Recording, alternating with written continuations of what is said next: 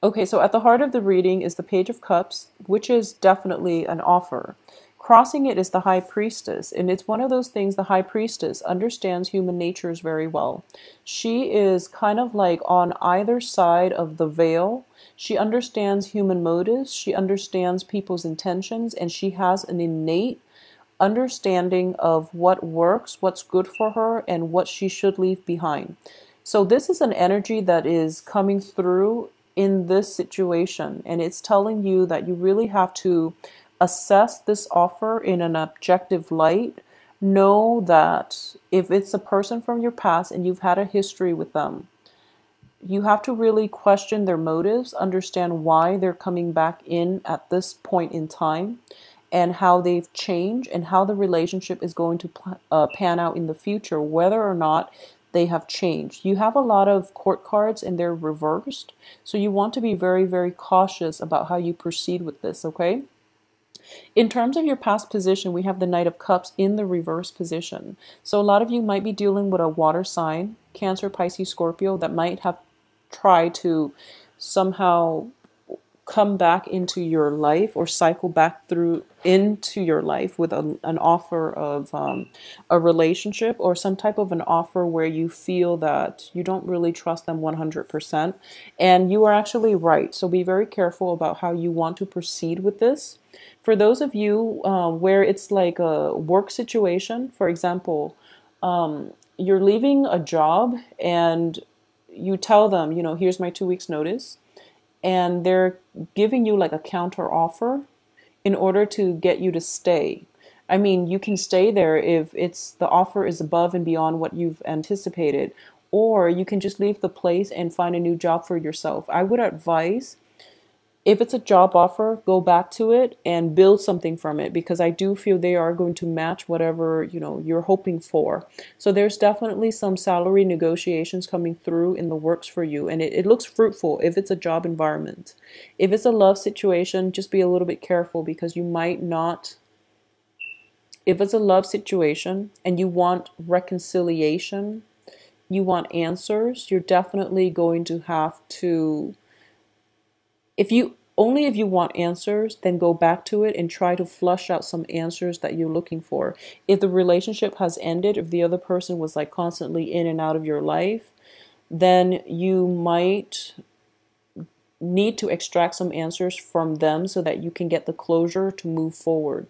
Sometimes, like towards the end of a relationship, one of the things that makes it really difficult for you to move on is because you don't have the answers. So closure will allow your heart to heal, and it will allow you the opportunity to move on. If you've been chasing somebody and they're like in and out of your life, and you really want to know if they see long-term potential prospects with you, you definitely deserve an opportunity to get the answers that you need so that you can decide what you want to do, okay? I definitely feel some answers are going to be coming through, a lot of clarity coming through here with the moon in the reverse position, and a lot of truthful energy where people are like upfront about their motives, their intentions. There might be a situation where it's like back and forth compromise, or a back and forth like a little bit of a bickering competitive energy that will allow you to get the answers or flush out some of the themes, or the just to get closure on a lot of the things that might have weighed heavily on your mind that didn't help you move forward. Okay, so a lot of clarity is definitely coming through. For those of you who are in stable relationships, I do feel this is the month in which you can solidify and take the relationship to the next level. So I do feel stability, and I do feel expansion in terms of stable relationships. Okay. As for what's in your environment that you're not aware of, we do have the Justice card in the reverse position. Now, if you have been constantly chasing somebody around for answers, or you've been catering to the whims of another person, and you're kind of like following them and trying to give them an offer, and they're very, very non-committal, and you feel this, that they've been, non-committal, you've been chasing them around.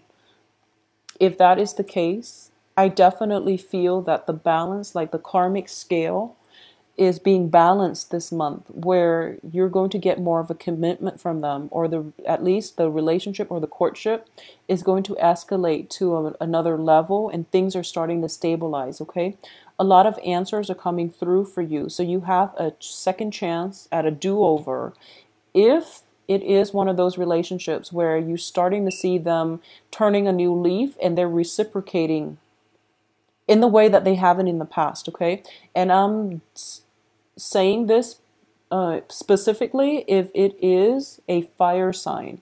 So Aries, Sagittarius, Leo, if it's a fire sign that you've been, darting back and forth with, and it's mainly you putting in a lot of the work in the past, that can work out. If it's a water sign, I would advise against it, mainly because it seems to me as if the water sign is not yet ready for a commitment. And it seems to me the fire sign might be a new person. The water sign might be somebody from the past for like the past 6 months. And that is, it's the end of a cycle already. Okay. So the fire sign, it can work out. Fire sign, sun, moon, rising. And that's something that you might want to revisit, because I do feel that at this point they are ready, and they're realizing the imbalances in the past and the emotional hardship and the emotional roller coaster that they put you through. So they're coming in and they're pretty repentant. So that can work out. As for the water sign from the past, I would advise you to let it go. Okay. In terms of what's your hopes and fears here, we do have the Page of Wands. So this is definitely getting good news, communication coming through from another person, and it's definitely going to happen for you. But I do feel that the communications itself indicates a lot of truths being revealed, a lot of revelation as to why people were so non-committal, or why things were so unstable and erratic in the past. The moon card in the reverse position indicates to me that sense of self-knowing, where we know there's more information that we need, or we know that there's more to the story. But in the past you might have experienced this, and for this month everything is coming to the light. So a lot of truths being revealed, a lot of revelations, a lot of clarity coming through. So you're walking through that fog and you're coming into the light. Okay, it's kind of like the sun came through and the fog lifted. And I do feel a lot of you, this information pertains to a fire sign who is now ready to have a serious conversation, a serious discussion with you. Fire signs have been dating all kinds of signs in the past, so they've been bouncing around with multiple partners. This is something I've noticed across the board. So I do feel that this, it all happened during the Mercury and the Venus retrograde period. And the Venus retrograde was oscillating between, an earth sign and Leo, so Virgo and Leo.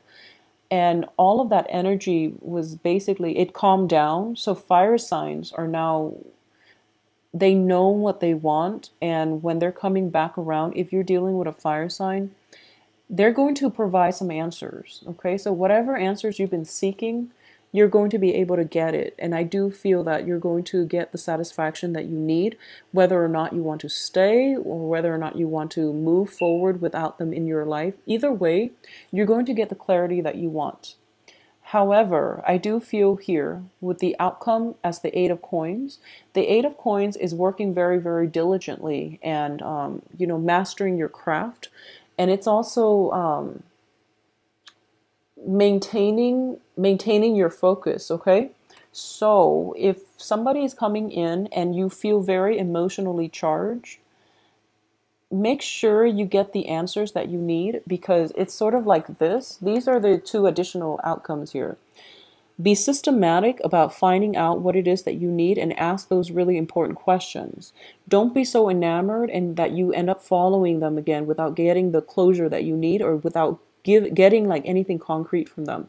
You might be in danger of just feeling very enamored and feeling very carefree and feeling as if, wow, this person is back, so they must really want to be with me. No, get the answers that you need so that you can figure things out from your end, whether or not this is worth pursuing, okay? So this is actually the first time I've read for Taurus where the energy feels to me that it's a little bit scattered, okay? So I feel as if a lot of you are like swept off your feet when it comes to new romance that's coming through.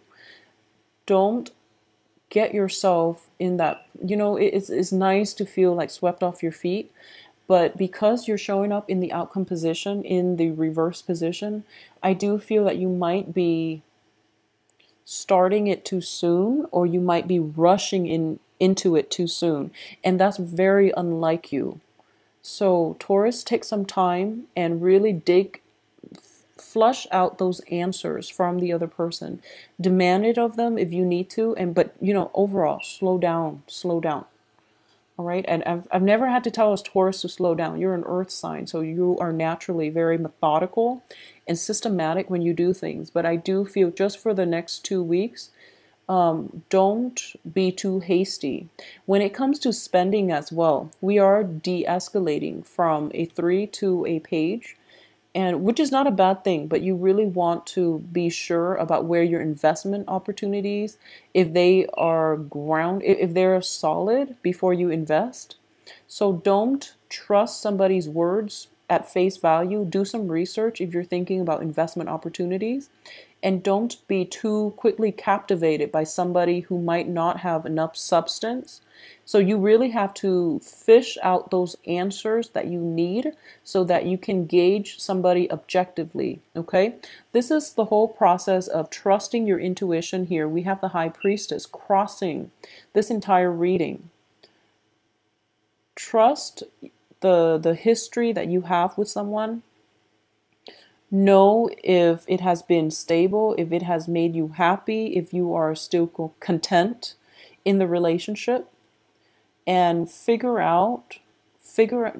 facts from fiction, and don't follow the wrong trail. Okay, that's the advice here.